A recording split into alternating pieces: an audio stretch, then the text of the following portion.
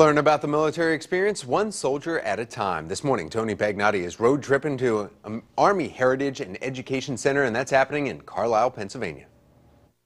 Hey, you history and military buffs, you've got to come to Carlisle's Army Heritage and Education Center where, yeah, you can have some hands-on and feet-on experience. Congratulations, I just experienced a very nice parachute jump here.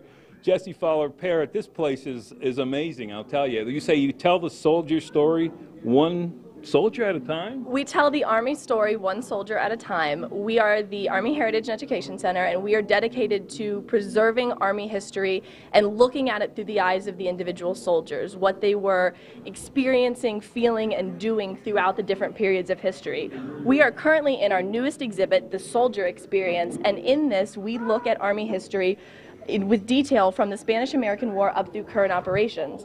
And throughout all of these different exhibits, there's lots of great hands-on stuff. This is an example during the Vietnam War of, you can get a sense of what a soldier's gun weighed. This is the M16A1, and you can feel how heavy it is, wow, how much a soldier would have been carrying. So there's lots of great exhibits throughout here. And we see visitors here all the time just being able to interact with hands-on. There's lots of great stuff. We're very busy in the summer. It's a really popular destination to come learn a little bit more about the history of the Army, what the soldiers were doing. Through the photographs, the letters, the individual details that they have, you can see uniforms on display. Besides the weapons, there's historic video footage from, this particular footage is from a Huey helicopter in Vietnam, so you get a sense of what the pilots, what the people riding in the helicopters were feeling during the Vietnam War. And the exhibit continues chronologically as we move from Vietnam into Desert Storm, the period in between the wars, and into current operations, looking at what some of the current soldiers are experiencing.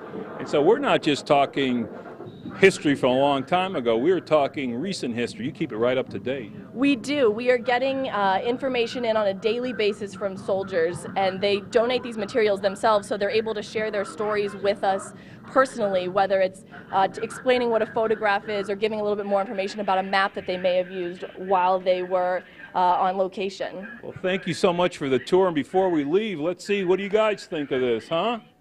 Is it pretty cool? Yes. Well, what do you like best? Being able to see the military here, yeah. You think it's good? Oh yeah, 20 years in it I did, so I think it was great. So you get to see firsthand. It's a nice memory. There you go, USS Army retired. All right, so as you can see, a nice family event. It's just up the road from Baltimore. For more information here on the center, you can go to our website, foxbaltimore.com, click on Road Trippin'.